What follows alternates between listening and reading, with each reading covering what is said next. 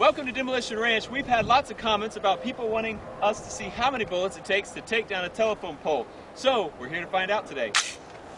Whoa, hold on, Matt. Shouldn't we do one with not live wires on it? Yeah, that'd probably be smart. You're smarter than you look.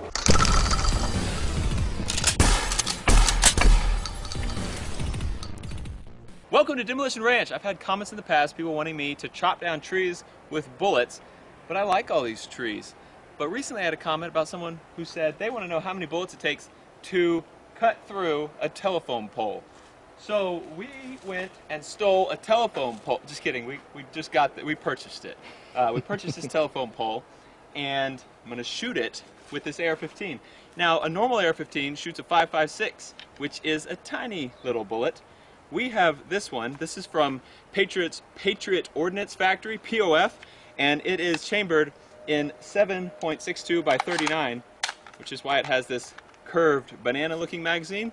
It shoots the same bullet that an AK-47 shoots, which is a lot bigger. It's a 30 caliber bullet, a lot bigger than a standard AR-15.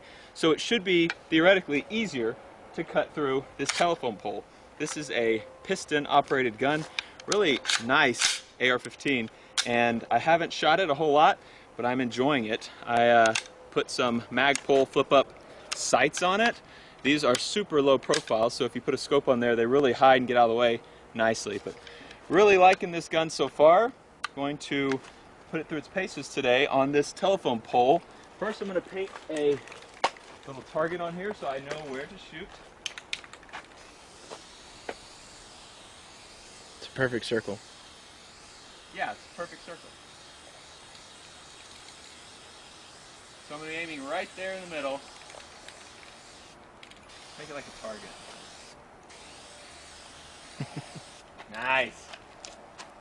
So, place your butts below. We have several magazines worth of 7.62 ammo. We'll see if we can shoot this thing enough that it will break. Let's find out. So right now we're shooting steel case. This is super cheap ammo and it's underpowered. So this thing may not run well with it, but gas piston systems usually run pretty well, and this has an adjustable piston, so we'll see. If it doesn't run, I have some better ammo we'll work with, but let's do it. I just went straight through it. The bullet came in here, and I saw it hit dirt over there. It went straight through this telephone pole, which I was not expecting at all. And this is an old telephone pole, but it is still heavy as heck, super strong, and that bullet just went through it like it was nothing.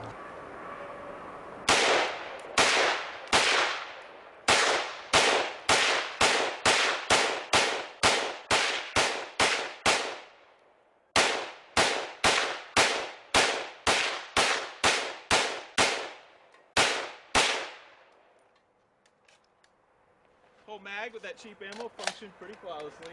Here's the front side, ripping through there pretty well. And as always, exit wounds are always much bigger than entrance wounds, and that has a pretty good hole in the back there. So right after I finished that mag, I got a call and I had to go up to the clinic. Little kitten was hurt.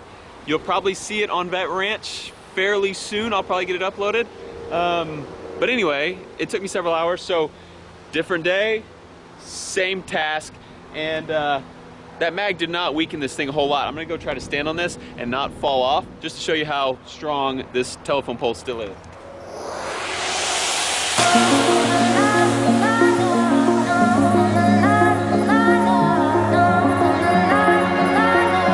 So it's still solid. Let's see if I can change that. And now we have some old surplus ammo. This stuff's actually kind of cool. I ordered it online and it came in this huge crate. And these rounds, the date on the back of them is 1979.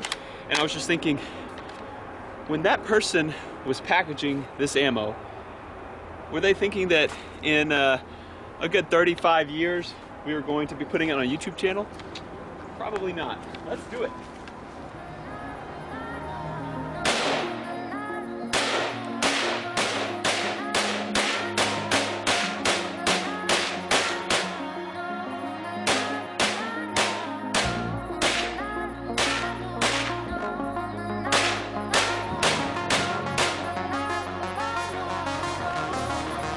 We are tearing up the front of it pretty good.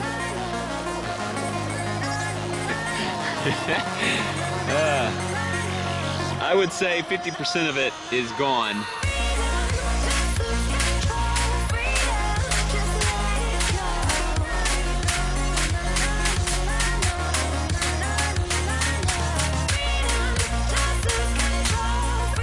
Couple log.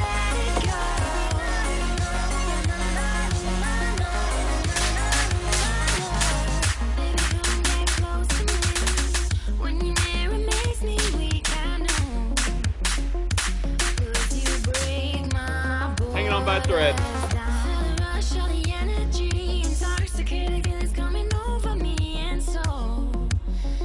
5 mag.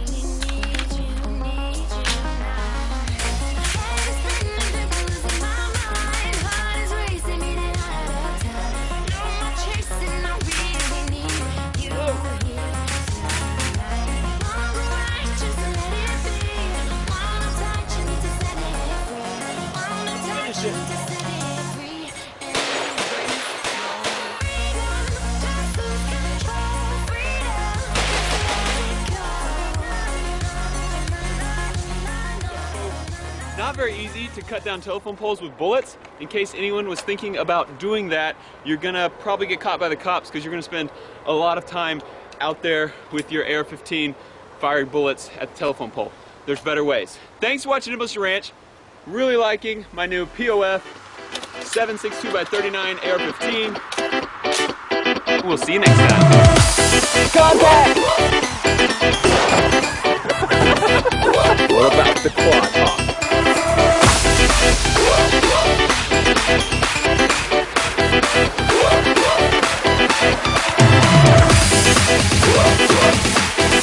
No, don't move! Don't move! Bobby!